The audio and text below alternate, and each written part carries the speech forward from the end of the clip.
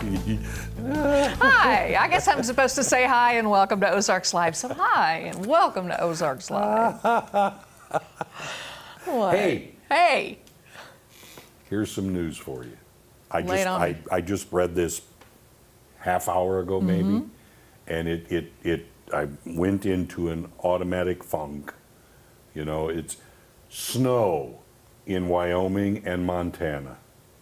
Snow. You know, somebody that I know out in the world put something on their Facebook page about the same thing. So they showed some. That's like only a few blocks away, as far as I'm concerned. Well, you know, it's just I actually dressed a little more fall-like today. It's September 1st. Yeah. I'm not quite snow ready yet, but No. Mentally not snow ready yet. I mean, the only snow I like, I think I've said this before, is in that little, you know, the little bubbly glass thing they eat.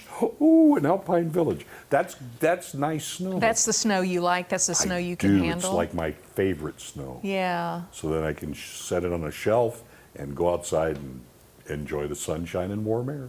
I know. I'm not looking forward to that. One thing I am looking forward to, this is interesting. Our daughter's playing volleyball again this year, such as it is under the current circumstances, of course, with the pandemic. But the first game is tonight, and it's also senior night. Because what if there are no games moving forward? You see what I mean? True. So typically you have senior night near the end of the season. This year they're like, you know, let's just do this. And so a lot of schools, you will see they are having their senior night right off the bat. Football, softball, yeah. Volleyball, So, and volleyball. Of course, no masks. So they do wear masks. Good. I believe. Okay. I don't know if they are going to make them during the match, because one could just almost pass out under those conditions. However, it's safer to have it. But no, they definitely want you to mask up and do your part. But Good. As far as the team on the court, I really don't know. I mean, this will kind of be the first time I've been out in an official match. So we'll see how it goes. Well, good luck to her. Thank you. I will tell her you said so. Spike and the whole deal. Get the whole thing. Yeah, it's going to be fun. They call her Spike, don't they? They should.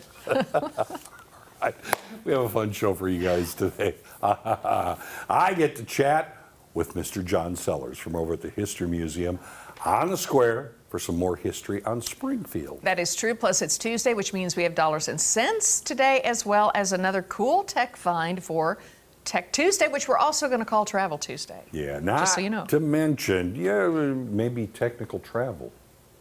A little of both. Probably. I think you'll agree when you see it. Anyway, Yeah. Cammie got to go try out another fitness facility here in the Ozarks, and we get a first-hand look at that. This is true, but before we get to all that good stuff, we're going to show you what is on our radar. Tom, what you got? Okay, you know I really like hummingbirds. I do. Yeah. I have a couple of feeders and really enjoy watching them feeding and fighting and doing all their crazy, acrobatics. Well, it turns out these birds are even cool when they're asleep. Take a look at this.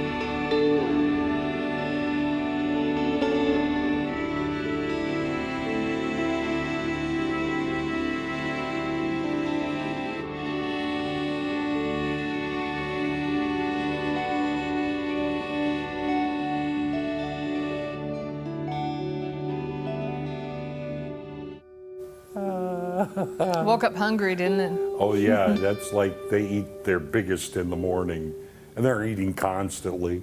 That's a cool. I did not know that about hummingbird. I Neither would did I. think the poor Actually- little thing had died too if I saw it hanging upside Yeah, down. and I mean, they don't do this, but they say you could actually go up and touch the bird, and it won't even react. It wouldn't wake up? Nope. Because it takes them about 20 minutes or so to wake up, that whole process, because they have to start their metabolism moving again.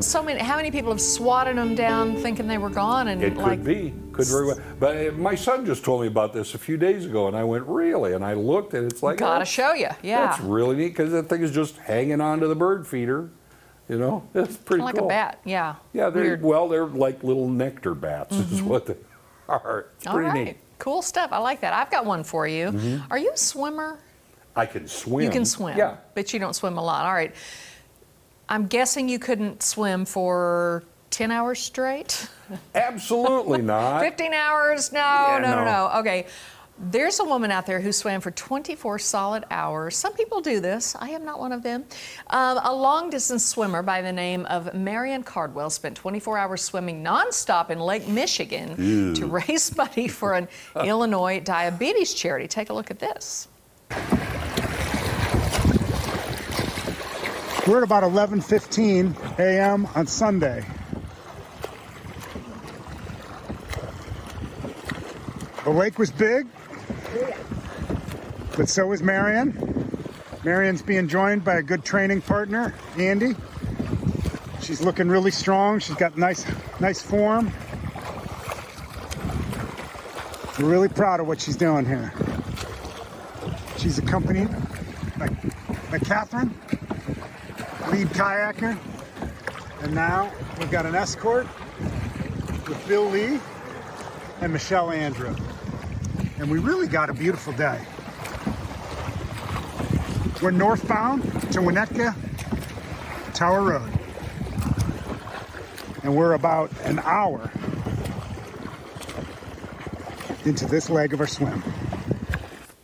All right, if the name sounds familiar, it's because she swam across the English Channel in 2012. She said she had originally planned to swim across Lake Michigan from Chicago to Grand Haven, Michigan, but her plans were interrupted by the COVID-19 pandemic. So instead, she spent 24 hours swimming nonstop along the Wilmette, Illinois coastline and raised more than $1,000 for the Chicago Diabetes Project. Here's what she had to say after it all. She says, "Successfully finished. I'll post much more detail once I get some sleep, but just wanted to say thank you to everyone involved. We did it. We raised over $10,000 so far, which is incredibly humbling." She says thank you to everyone. The swimmer said she's now planning to attempt her cross-lake swim in August of 2021 with an aim of setting a world record for the longest unassisted open water swim. Don't get it? Happy that she's good, though. Yeah, Did good. me I'm too. proud of her. I have swam in Lake Michigan. Have you? Yeah, I can't recall like having. when I was in high school. Yeah. That was the last time. You're not yeah. signing up for that one. I get it. All right, coming up, it's time for Dollars and Cents. It is indeed. And as always, there's great information coming your way, so don't go away because Ozarks Live is just getting started.